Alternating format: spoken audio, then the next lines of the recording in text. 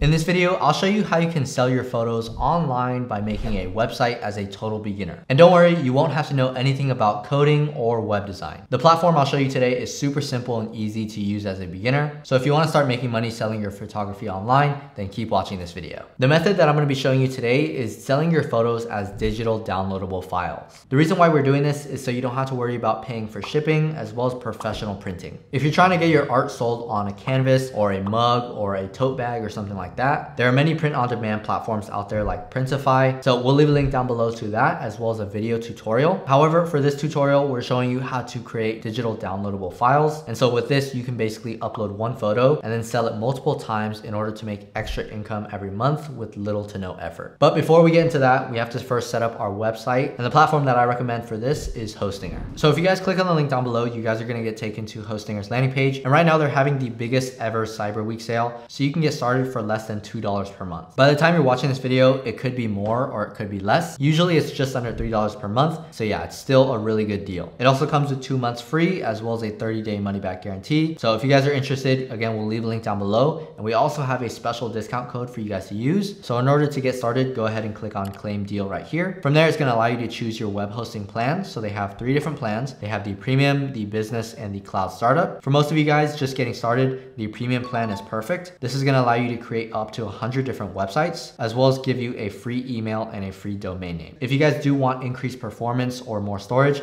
then you guys can upgrade to the business or the cloud startup plans. But for now, I'll go ahead and add this one to my cart. From there, it's going to ask me to choose a time period. So you have the 1 month plan, 12 months, 24 months, and the 48 months plan. I don't recommend going with the 1 month plan because this one is a lot more expensive. So for now, I'll choose the 12 month plan. And down here, I can go ahead and create my account, entering my email address and password. And then down here where it asks you for a coupon code, go ahead and type in the code MyFirstWebsite. And then once you guys apply, it's going to give you an even greater discount. So as you guys can see right here, I'm getting 1 year's worth of web hosting for just $26. And guys, that is an insane deal right now. I don't know how long they're going to be holding this Cyber Week sale for. So yeah, be sure to click on the link down below, try it out for yourself, add our coupon code and see how much it's going to cost you. Chances are it's not going to cost you more than $40 to get started for your first year. So yeah, super affordable. And again, we'll leave a link down below for you guys to check them out. But yeah, from there, all you have to do is just enter in the rest of your information and then click on submit secure payment. Once you're done getting set up and you've logged into your Hostinger account, it's going to take you to a dashboard that looks like this. And as you guys can see, we have 3 different plans. You guys are probably just going to see one, either the premium, business, or the cloud startup. And then on the right hand side, you guys are going to see the setup button. So just go ahead and click setup, go ahead and click on start now, and then go ahead and create a new website. From here, it's going to give you 2 different options. You can either choose to build your website with WordPress with AI, or you could use Hostinger's website builder with AI. For this video, I'll be teaching you guys how to use WordPress because this is a very popular website builder. They're one of the most popular website builder platforms out there right now. And it also works great if you're selling photos online because there's a specific plugin that you have to install. So I'll go ahead and click select right here. And then now I have to enter in login details for my WordPress account. Then it's going to ask you if you want to add any plugins to your website. Totally optional. For now, I'll just go ahead and skip. And then they're going to ask you what theme you want to install. You could just click on skip as well, or you can actually download Astra. This one's a really beginner friendly theme, and it also works really well with the plugin that I'm going to show you. If not, I'll show you guys how to download it later on. So we'll go ahead and click on skip for now. Then it's going to ask you if you want to automate some of the text creation on your website with AI. So for this, you could just enter in the brand name and description. And honestly, you could just go on ChatGPT and then come up with a brand name and description with that. For now, I'll just go ahead and click on skip. And then it's going to ask me if I want to choose a domain name that I already have or use an existing domain, or if I want to claim the free domain name. It comes with every single plan. So I'll just go ahead and choose this one to show you guys what it's like. And down here, you guys just have to enter in your desired domain name as well as the ending. So I'll go ahead and change this one to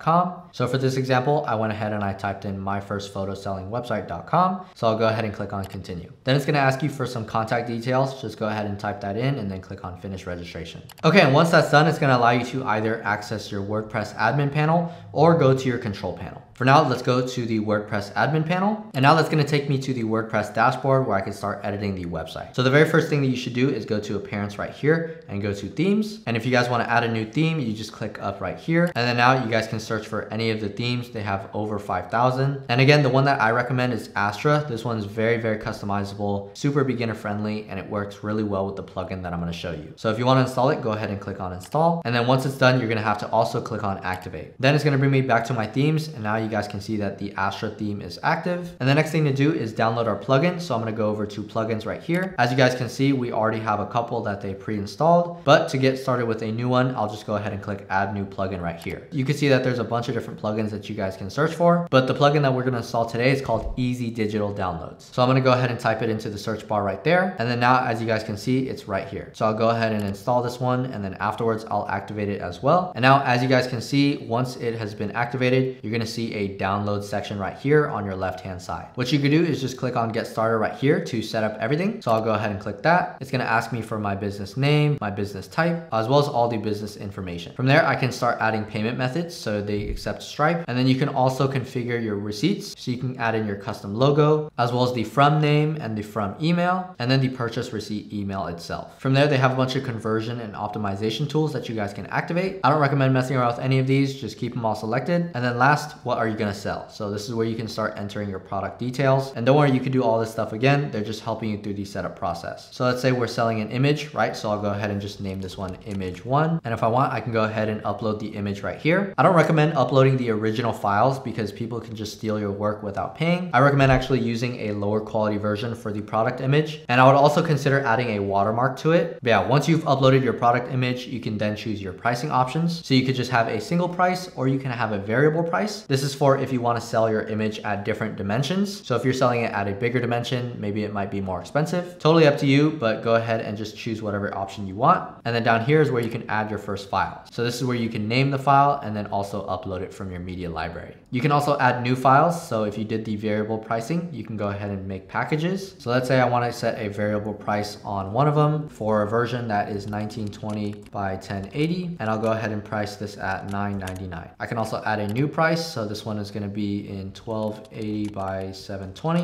and then this one is going to be $5.99. You can also choose a default price. So if I want it to be default as this, I just have to select that box, and I can also add a new price. So this will be the bundle, and then this right here is going to be $13.99. From here, I can go ahead and add a new file if I want it to be added to the bundle, and I can choose to only assign it for the bundle if I want. And now if I go to the downloads on the left hand side, you guys can see that the image 1 product is right there. To go ahead and edit this, I could just go ahead and click onto it, and then now it's going to bring me to the WordPress block editor, where I could start to edit some of the text as well as add other things up here. So if I go ahead and click on this, I could add a bunch of different things like a paragraph heading. I can also add a gallery or a video. And yeah, I can customize this website page to however I want it to look like. Over here on the right hand side, I can also add different categories as well as tags. Or if I want, I could just go ahead and click into here and just start typing. And yeah, down here they have the download details, so you can choose the product type options, whether you want to sell this item as a single product or as a custom product type. Right here I have different pricing options, so just choose that based off of whatever you guys want. And here I have the different price IDs. I can go ahead and add a new price and add new download files. And I can also add download instructions, which will be added to the purchase receipt.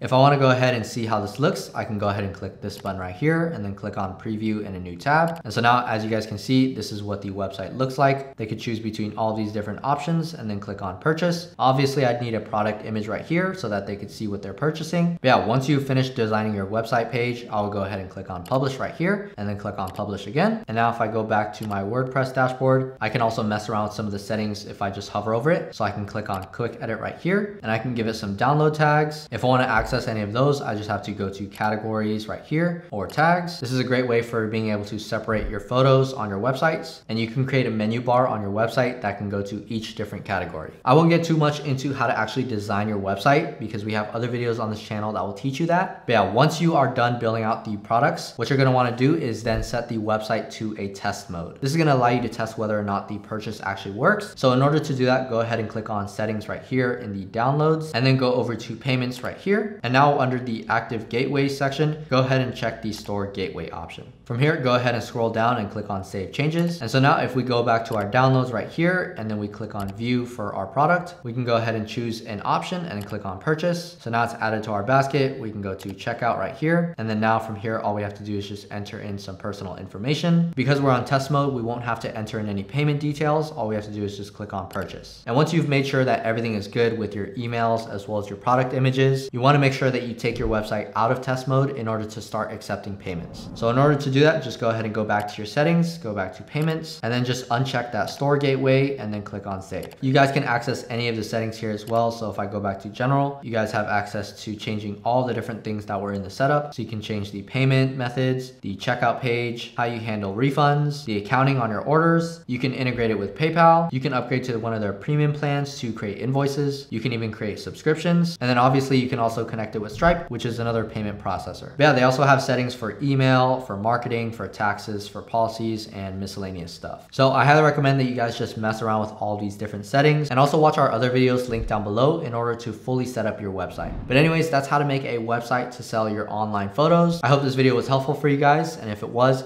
please make sure to like and subscribe for more videos just like this. This channel is going to be making a lot more content on WordPress websites, web design, and yeah, anything website related. So thank you guys so much for watching, and I'll see you guys next time.